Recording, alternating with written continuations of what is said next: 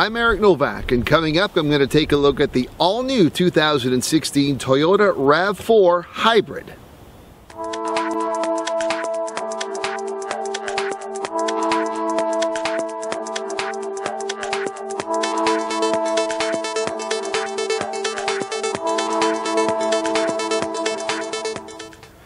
When it comes to hybrid vehicles, there's no more dominant automaker than Toyota. Since they sold their very first Toyota Prius back in 1997, they've sold more than 8 million hybrid vehicles worldwide as of July 2015. They also sell a lot of compact SUVs in their Toyota RAV4.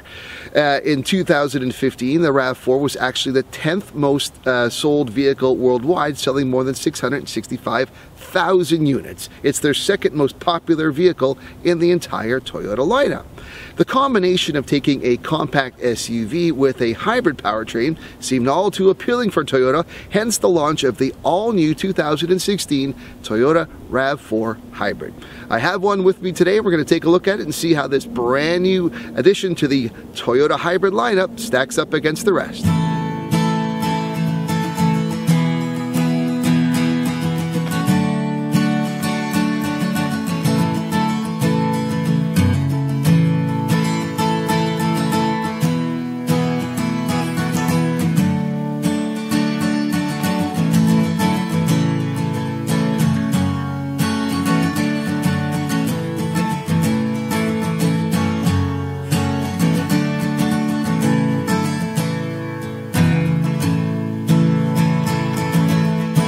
One of the common critiques of hybrid vehicles is that you've got to sacrifice, you've got to give up something.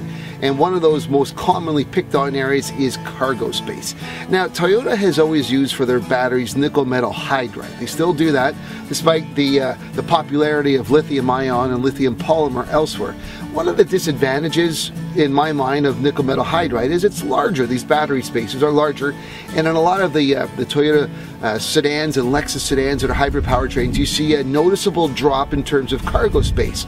Fortunately, though, I think with the case in the RAV4 Hybrid, they've really figured out a better placement. All you see is a slight reduction with cargo space where the battery is placed behind the second row. In fact, you only lose about 2 cubic feet or so with the additional hybrid powertrain being put here with the battery. There's about 35.6 cubic feet of cargo space behind the second row, which is more than enough that anyone who might be considering a vehicle of this type would have use for. You could certainly fit enough weeks worth of groceries in here, or golf clubs, or maybe even a couple of hockey bags. So really a good surprise in my mind in seeing how little we've lost in terms of cargo capacity with this hybrid powertrain.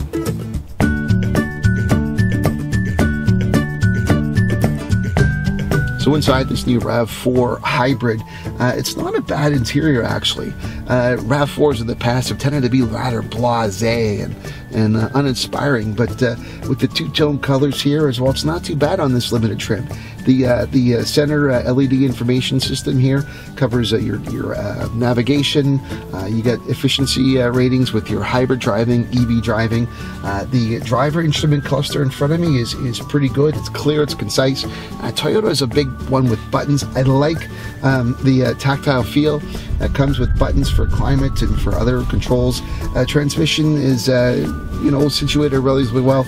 2 cup holders, not too bad. I mean, again, it's not a bad interior overall inside this new limited edition of the RAV4 Hybrid.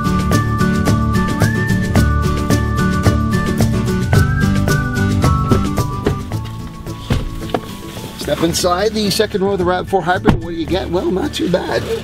37 inches of second row legroom is what you get back here, and certainly plenty enough headspace. It's actually not bad considering this is a compact crossover, so any adults in here would probably feel quite comfortable inside. No difficulties for me or critiques on this part.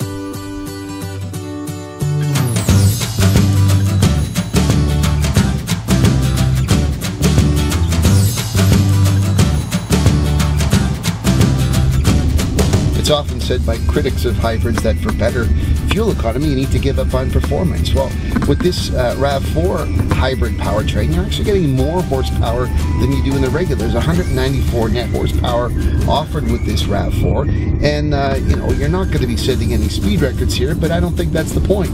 You get more than enough horsepower to meet your needs with this vehicle. I mean, you're not really going to be towing much either. It's not a big tow rating on this. So by and large, this is a fine driving vehicle. CVT transmission, which I know some people really dislike, but overall, you know, considering you're getting far better fuel efficiency, the trade-off in driving this RAV4 really isn't that bad at all.